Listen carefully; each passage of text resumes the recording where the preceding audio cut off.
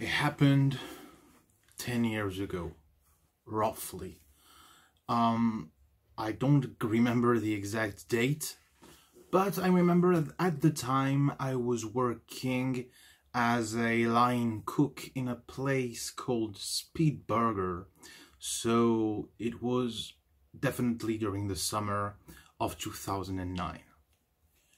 I had been on 4chan for a year and a half, something like that.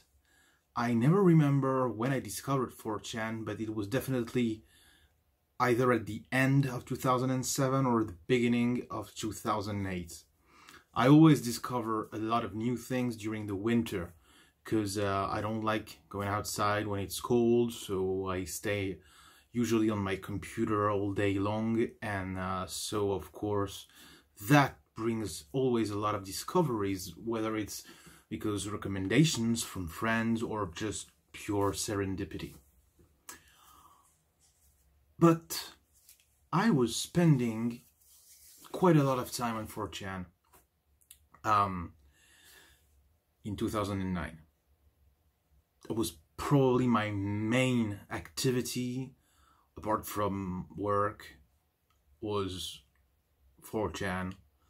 I spent sometimes whole nights on there pressing F5 on a epic fail guy thread, making my own variations of the "my name is John and I hate every single one of you" copy pasta. And 2008, 2009 was like the big explosion of what is generally referred to as advice animals. It all started, of course, the real ones remember or know that it started with Advice Dog. That's why they're called advice animals. And the first picture was like this dog on this rainbow background that said, "Buy pizza, pay with snakes." And after that there was such a lot of, variations on it. There were like Courage Wolf, we all remember this one, Awkward Penguin, that was a favorite, and of course the Foul Bachelor Frog, which was my favorite, and probably still is, because there hasn't been a lot of new things in advice animals since, well, 2009, so I really loved the Foul Bachelor Frog and all its variations, like the Blast It with Peace one or the Destroy Humanity one. A lot of great stuff. And lots of fun memories. And it's within this wave of advice animals that after a while, and when I say after a while, probably after a year, because they really appeared in the middle of 2008, and by the middle of 2009 people on 4chan were like kind of sick of them, and so they started like making new ones with more and more layers of irony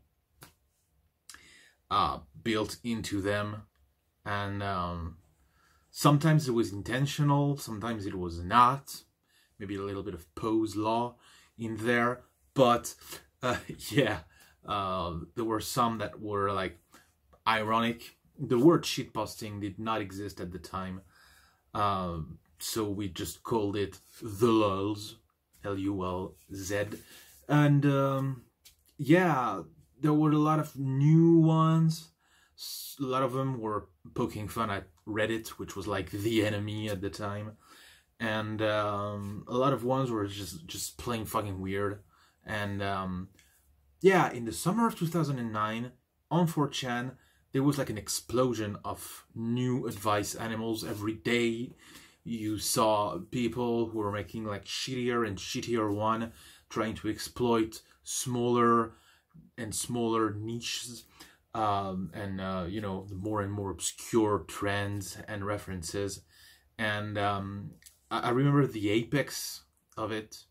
It was just one day someone created a thread with picture of a squid who liked Justin Bieber, and the name of the meme was Musically Challenged Squid, and like the reactions were unanimous. You know, everyone's were like, Musically Challenged Squid. Okay, this is going too far. Now we gotta stop this whole animal advice meme. It's, yeah, okay, this is the lowest point it should reach. We should not go deeper. Everyone was like, musically challenged squid, really? Like, is this ironic, or is this double ironic, or is this fucking serious? And this whole thread, I really hope I had screenshotted this, and maybe I have and forgot about it, and one day I will find it in some old USB thumb drive or something like that, and I will be like, yes! Or maybe I will be like, oh, this is not as funny as I remembered. But yeah, it was just a small thread, and the whole musically challenged squid meme lasted maybe 48 hours. Like, it was really short-lived, and it was a miscarriage of a meme. It disappeared pretty much as fast as it appeared, but it left a very lasting impression on myself. That was basically the moment when it really clicked, and that I became really kind of obsessed about memes, and especially the shitty, ironic ones, and I started really collecting them at that point. And that really ephemeral, evanescent, fleeting musically challenged squid was actually a huge moment for me, and kind of one of these life-defining moments, even if the meme really, yeah, disappeared in less than 2 days, and I'm not even sure you can find traces of it. Maybe on Neuromeme, I'm not really sure, maybe on Encyclopedia Dramatica. But yeah, the musically challenged squid, it was 10 years ago. It was just one thread, and then it got reposted a couple times and it died, but it never died in my heart. And it was a huge driving force for a lot of internet endeavors of mine. And maybe the guy who created it is watching this, and if so, thank you.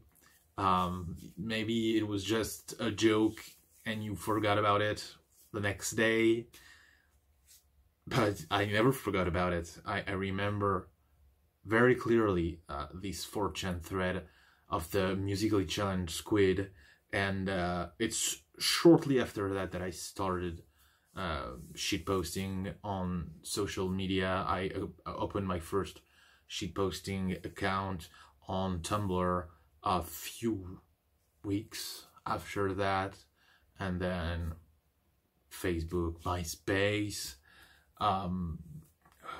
Google Plus, etc. I remember you, musically challenged squid. And for everyone else, thanks for watching. See you really soon. Stay hydrated. Very important. Don't forget to smash that motherfucking like button. See ya!